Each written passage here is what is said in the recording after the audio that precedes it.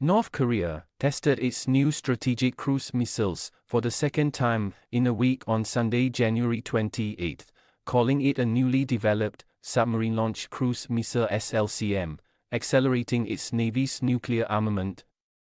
State news agency KCNA reported on Monday.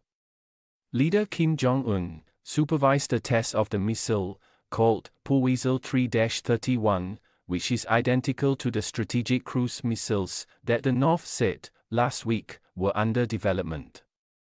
State news agency KCNA and official Rodong Sinman newspaper said the missiles flew above the sea off the country's east coast for 7,421 seconds and 7,445 seconds and hit an unspecified island target, indicating the flight time exceeded 2 hours.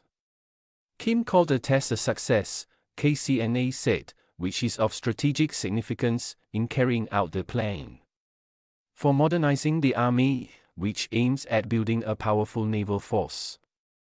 South Korea's military said on Sunday that the North fired multiple cruise missiles off its coast but did not provide details.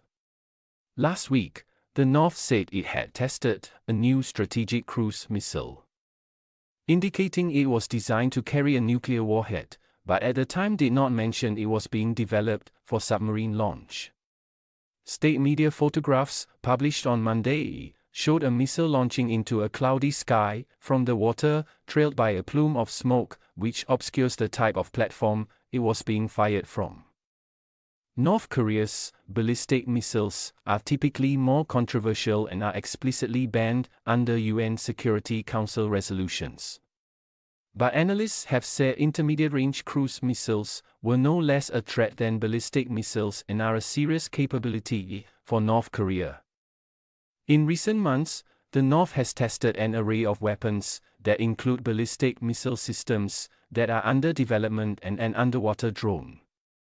Kim separately inspected the construction of a nuclear submarine and discussed issues related to the manufacturing of other types of new warships, KCNA said, but gave no details.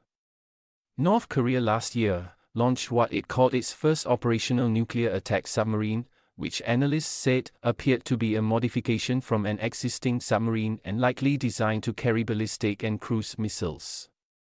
There was skepticism over the real-world utility of such a vessel, especially compared to the more advanced land-based missile systems, because its diesel propulsion generates noise and is limited in range, according to weapons experts.